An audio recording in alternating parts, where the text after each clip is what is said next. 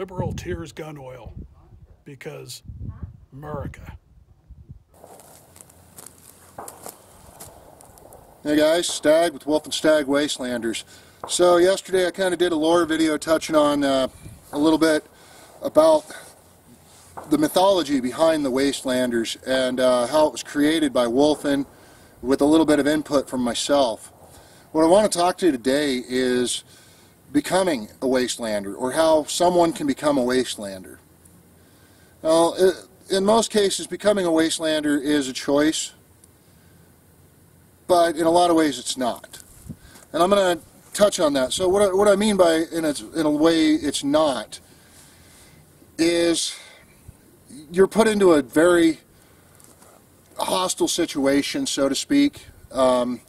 Maybe you're caught in the current calamities that are going on, or a war breaks out or something, and you're stuck having to survive with as little as you can, or with just what you have on your back and what you have in your hands.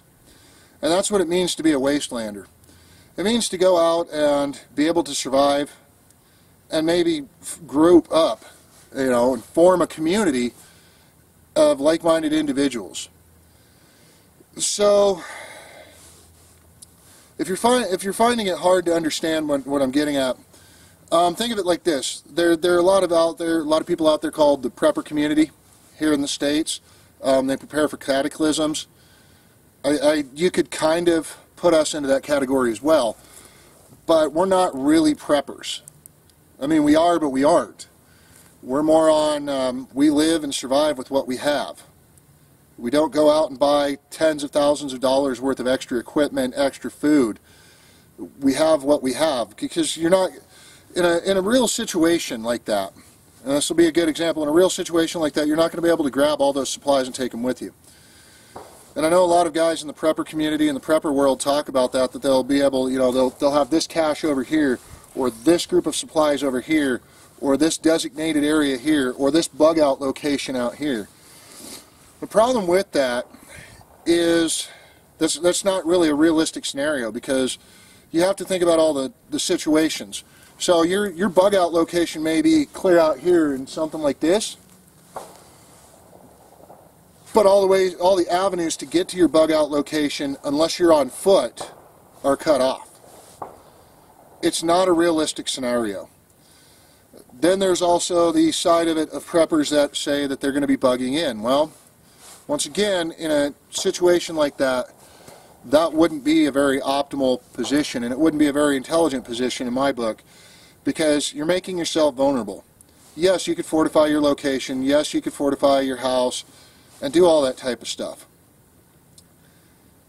But in the end, you're eventually going to have to go out and leave. You're going to have to go out and get more supplies. You're going to have to do things that are necessary to keep everyone within your current situation alive and around and well and healthy.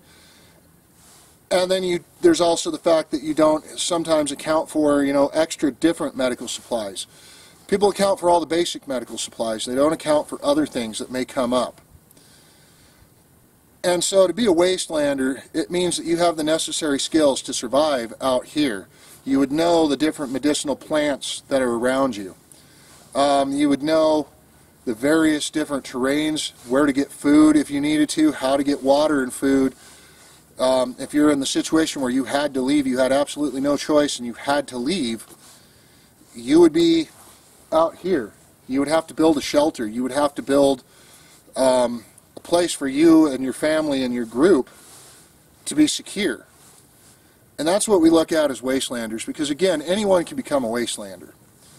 If all the current stuff going on hasn't taught us enough, you can be a Wastelander in your own city. If you look at many of the cities right now that have been destroyed and burned, they look like wastelands. They're post-apocalyptic nightmares where everything's been destroyed because of rioting and looting. And that's a subject I'll talk about in another video, but for the most part, those cities are wastelands. They're not any more different than out here. They're not any more different than where I'm at. They're not any more different than the desert. They're not any more different than anywhere. Sure, they might have power and they might have water and sanitation, but the truth of it is they're not very habitable. And I know, and I feel sorry for the people that are still there that have no means to get out. But you have to look at that. You have to look at your options and be able to make preparations to get out if you're in that situation. If your city becomes to the point that you're not going to be able to defend it anymore, you have to plan on getting out. And that's where having the necessary skills to survive in places like this, as you see around me, and places on the other side of this valley where it's dry, arid, and open, and there's no shelter, and there's no place to really hide. It would be difficult for you to do it if you didn't have the necessary sets of skills.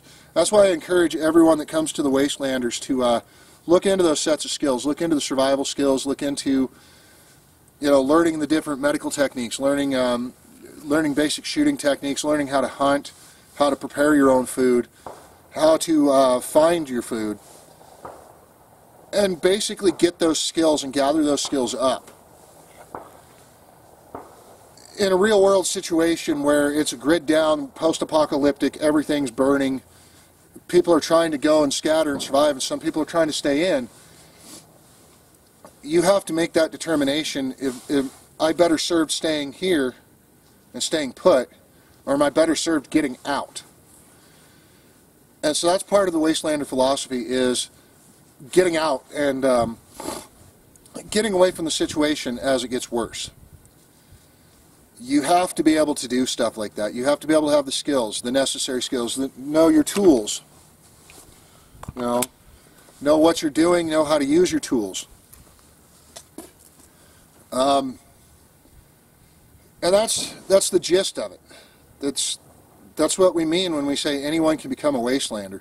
It doesn't matter your creed, color, religion, or your social status. You could become a Wastelander tomorrow. Something could collapse, something bad could happen, and you could become a Wastelander. And so I hope this clears up what it means to be a Wastelander. Guys, again, all of our social media will be linked below in the description, as well as in the first pinned comment. We're also over on BitChute and Rumble now. This video will be copied over to BitChute and Rumble. And I hope to not have to see you guys out here in the wasteland. But if I do, I want you guys to know that I will be there with you, and I will be walking with you through the wasteland. This has been Stag with Wolf and Stag Wastelanders. I'll see you in the wasteland.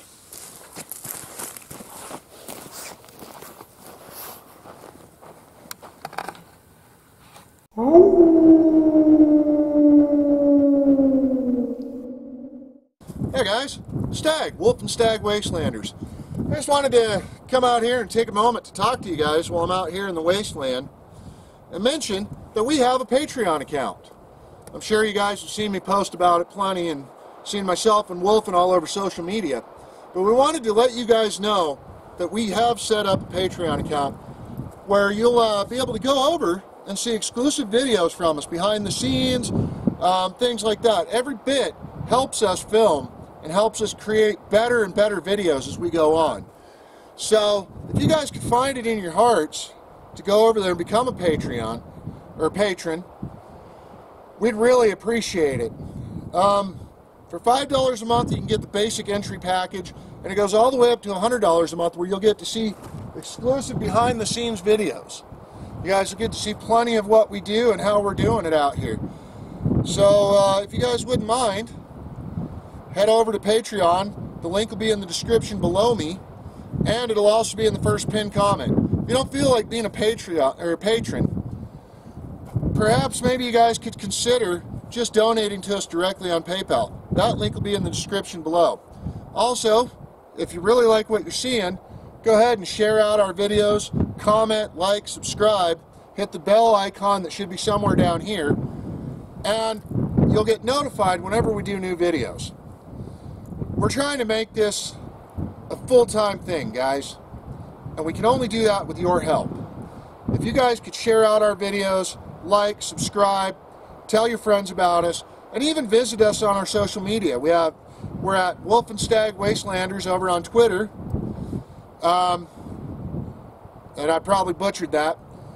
But we're also over on Parler. So if you guys want to come out and talk to us directly, feel free to do that. All of our social media will be posted down below. We also have a Facebook and an Instagram account. So if you guys could find it in your hearts to donate to us and help us continue this going, please visit the PayPal link below and the Patreon link below. Everything will be in the description and in the first pinned comment. So thank you guys again, and this has been Stag with Wolf and Stag Wastelanders. Be safe out in the wasteland.